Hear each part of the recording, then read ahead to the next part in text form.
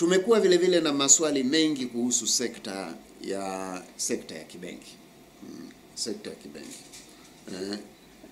Labda niseme kwanza kuwa matumizi ya huduma za kibenki ni kichocheo kikubwa sana cha ukuaji wa uchumi. Kama nitakavyoeleza baadaye, idadi ya Watanzania wanaotumia benki kufanya malipo ama kuweka pesa bado ni ndogo mno. Bado ni ndogo mno. Na hii inapotokea ina maana kunakuwa na athari nyingi sana kiuchumi.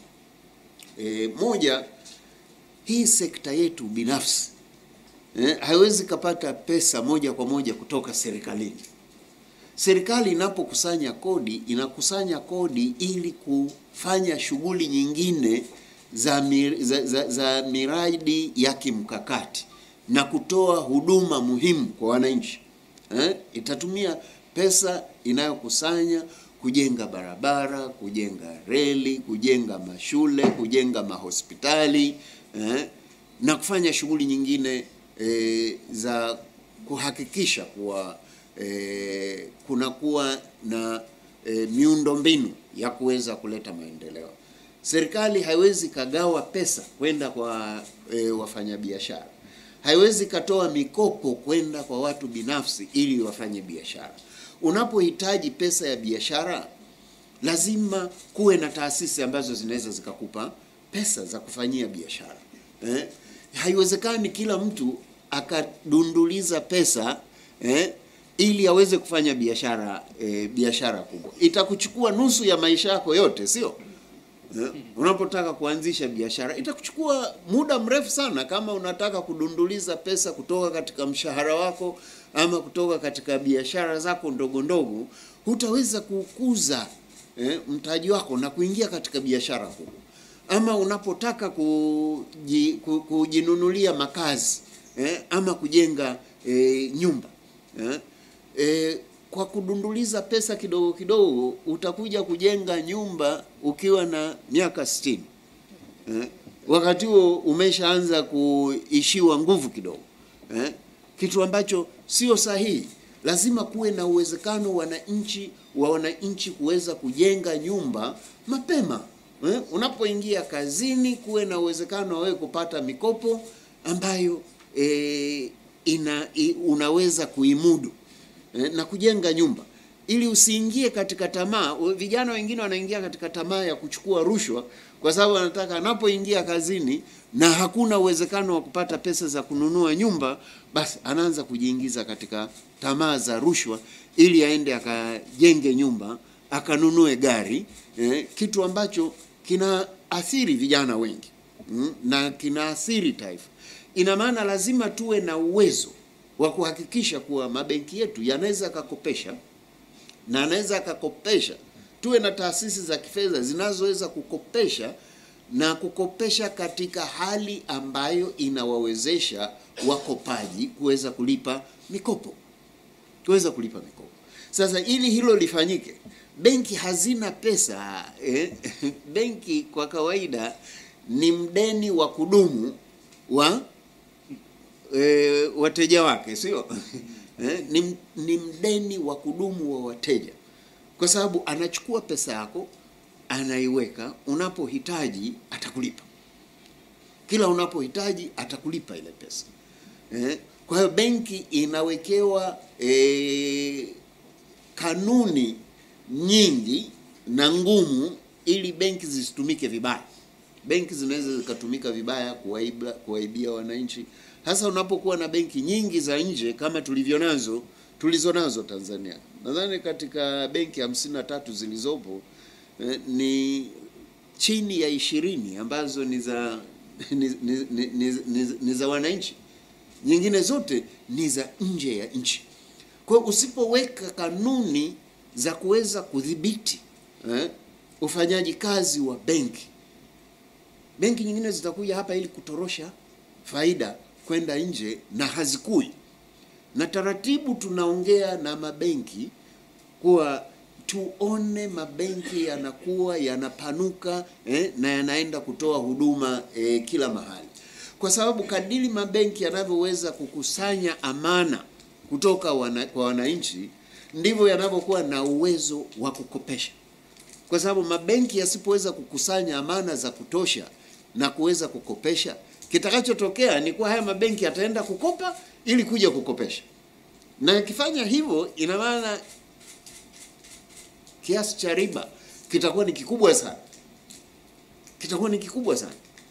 Na uwezo wa sekta binafsi na wananchi kuweza kuingia na kukopa pesa ili kuweza kufanya biashara ama kufanya shughuli nyingine za kiuchumi na kuweza kujikimu kimaisha, kutakuwa hakuna hiyo nafasi. Ndio maana Benki Kuu inachukua hatua mbalimbali kuhakikisha kuwa sekta ya kibenki inabaki kuwa tulivu na inaendelea kukua na kunakuwa na faida. Hivi karibuni mmeshaanza kuona kuwa benki nyingi zimetangaza kuwa zinakuwa na faida. Na hiyo ni matokeo ya hatua mbalimbali ambazo Benki Kuu kwa kushirikiana na mabenki inazichukua. Kwa mfano, tunajua kuwa sasa hivi mikopo kwa sekta binafsi na kwa wananchi, unajua imepanda, lakini haijafikia pale tunapotaka kufikia. Tumechukua hatua, tumefanya marekebisho. Miaka mitatu iliyopita mikopo kwa sekta binafsi ilikuwa katika hasi ya 1.7. Ikakuwa mpaka kufikia Februari 2017 ilikuwa kwenye 2.4. Imekuwa mpaka kufikia Septemba mwaka jana, Disemba mwaka jana, tukaenda mpaka 11. Sasa hivi imepungua kidogo. Kidogo sana, lakini tunataka kuhakikisha kuwa inaendelea kukua ili kufuatana na standards. Tunataka kuona kuwa mikopo inayotolewa na mabenki kwenda sekta binafsi na kwa wananchi inakuwa kwenye 20%. Hapo ndio tutaona sasa kuwa sasa mabenki yetu yanakuwa na uwezo wa kusupport, kuhimili ukuaji wa sekta binafsi. Na sekta binafsi na maana zitakuwa na uwezo zaidi katika uwekezaji na uanzishaji biashara mbalimbali. Sasa vitu gani Benki Kuu huwa inafanya? Moja, kwa kushirikiana na Tanzania Bankers Association, tulikaa chini tukasema uendeshaji wa biashara za benki unalalamikiwa sana kuwa sio wa haki. Mwananchi anaogopa kwenda benki kwa sababu haelewi atapata masharti yapi. Haiwezekani tukakaa tukawaambia wananchi kuwa unapoenda benki tegemea kupata huduma ya aina hii na masharti yako yatakuwa ya aina hii, na pale panapokuwa na ukiukaji wa masharti lazima pale uweze kwenda sehemu maalumu ambayo benki imeweka kwa ajili ya wewe kutoa malalamiko yako. Sekta ya benki, mabenki yalipokea hili wazo vizuri sana, na kwa pamoja tukaweza kufanya kazi, na sasa hivi kuna code of conduct. Kwa hiyo mabenki yote yamesign code of conduct kama moja ya masharti ya kuendesha biashara ya benki, na wafanyakazi wa benki wana sign code of conduct kama moja ya masharti yao ya ajira katika benki. Na benki zote zinapaswa kuwa na deski la malalamiko ili mwananchi anapojikuta kuwa hajatendewa haki pale aende akalalamike. Na akienda kulalamika anapaswa kusikilizwa na kupata kurekebishiwa matatizo yaliyojitokeza. Kwa hiyo hii code of conduct inasema mabenki yanapaswa kufanya kazi zao namna gani. Mabenki yanapaswa kuhakikisha walaji wa huduma za kibenki wanastahili zipi, na mabenki yote yanapaswa kuwa na dawati. Na tukasema kuwa hii ulikuwa mwanzo mzuri sana. Mabenki yamejicommit kuwa hayatatoza riba ya ajabu bila sababu, hayata kuingiza wewe katika gharama kubwa unapoenda kuchukua mikopo, ama kukuwekea mzigo mkubwa unapoweka pesa zako benki. Pamoja na mabenki kuweka code of conduct, Benki Kuu imeanzisha kanuni za ulinzi wa mlaji wa huduma za kifedha. The Bank of Tanzania Financial Consumer Protection Regulations. Sasa hii utaipata hata kwenye tovuti ya Benki Kuu, na ni vizuri mkaenda mkaisoma, na ni vizuri waambieni wananchi hii waisome, kwa sababu katika hii sasa benki zimeshasema zinataka kufanya nini, na sisi tunasema kuwa okay, sisi tunawekea sasa kanuni